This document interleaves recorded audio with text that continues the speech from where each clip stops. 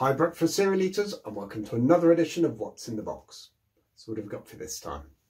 Well, this is from 1970 and it's Nabisco Shreddies Famous Planes. Let's take a look.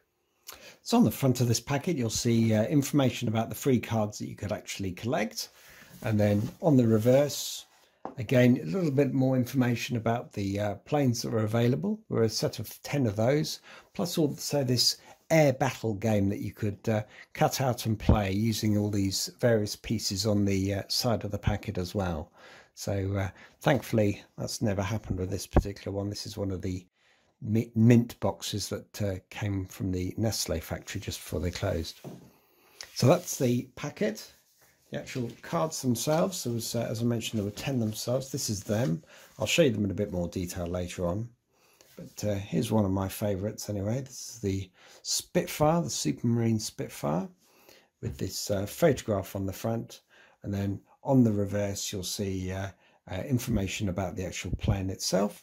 It's obviously each of the cards is numbered, and then obviously it just talks about where it came from and things like that in terms of how Nabisco at the time actually produced this. So as I mentioned, there were 10 of these cards to collect, and this is what they look like. So you've got the Avro Lancaster, the Fairey Swordfish, the Havilland Puss Moth, the Supermarine Spitfire, the Siddeley Trident, the Siddeley Buccaneer, the Havilland Mosquitto, the Siddeley Harrier, the Sopworth Pup and the SE5A. And both those latter two, you may recall, also featured in another What's in the Box when they were the World War I model planes that you could actually cut out and make. One of the other packets to mention is shredded wheat, because on this they also featured the cards. So you'll see that they're referenced in the top there. And it does actually say here free aeroplane card inside, but the difference with this pack was that it was actually a competition, so it was a chance to win one of 5 trips to America with Pan Am.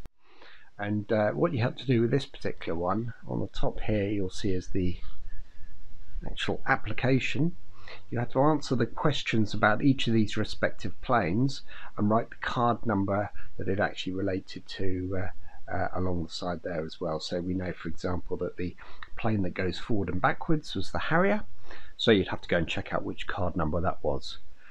I guess the challenge here was in assuming that you actually managed to get the full set of cards, but maybe you go and ask your mates at school. And then of course in the usual way there's this sort of tiebreaker as well. So it's Pan Am 747 makes the going great because, in no less than 10 words. So yeah, this is something different. Personally, I preferred the Shreddies packet with the game on it. So if you're interested in this and other cereal offers, please either subscribe to this YouTube channel or visit my website cerealoffers.com, click on Cereal Partners and then Shreddies.